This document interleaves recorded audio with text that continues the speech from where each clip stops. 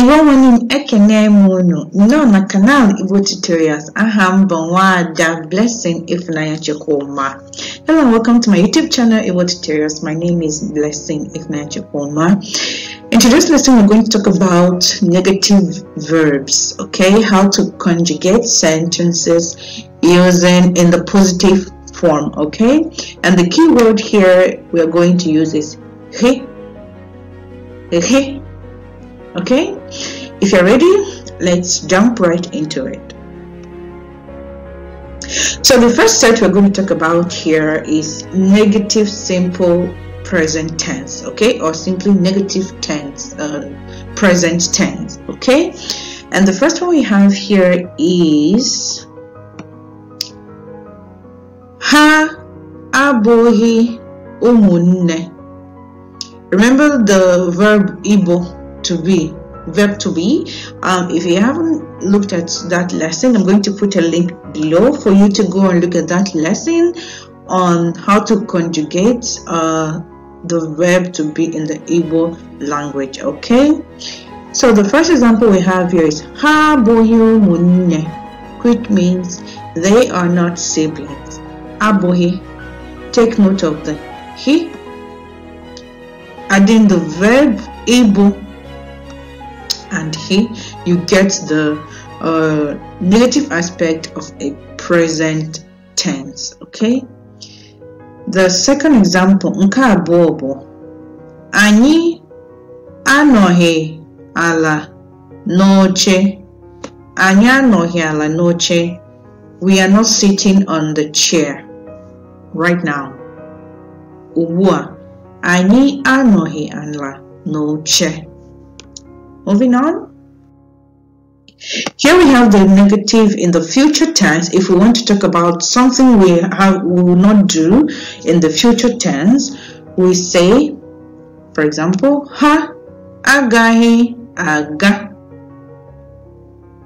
ọrụ echi.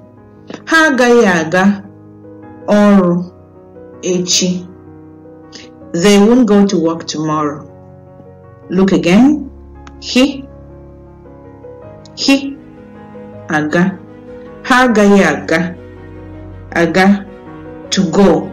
Ha agaghị aga, they won't go to work tomorrow, or they will not go to work tomorrow. Again, go revisit our lesson on the Igbo, the verb to be, and it's going to be more understandable to you. Okay, another example we have here is agaghị abịa, agaghị m abịa, I will not come. Agaghị m abịa, I will not come. Okay, moving on. And the last part for it is the negative past tense. Okay, how do we say something that happened in the past in the negative form? We'll use example that we used in the future tense. Okay, in the future tense we said ha agaghị aga or something like that. Here we have ha agaghị ahịa izu ụka gara aga. Agaghị, now we did not add the aga because aga is verb to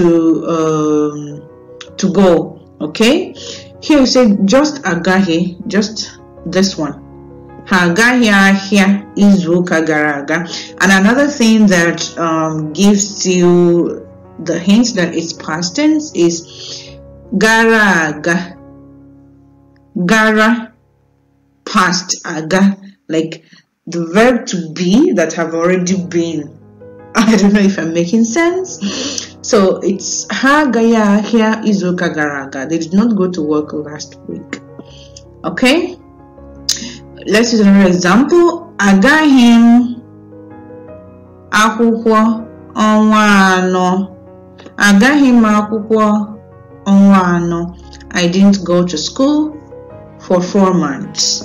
Agaghị m I akwụkwọ ọnwa anọ. I know it might seem a little bit confusing, but that's why we have the comment section. If you have any questions in this lesson, please do not hesitate to write, and I'll be there to answer your questions.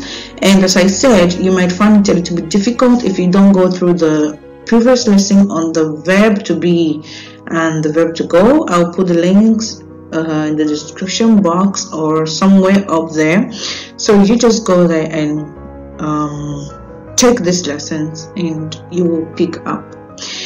Thank you for coming to today's lessons, and hope to see you next time. Till next time, go Messia the Bayan.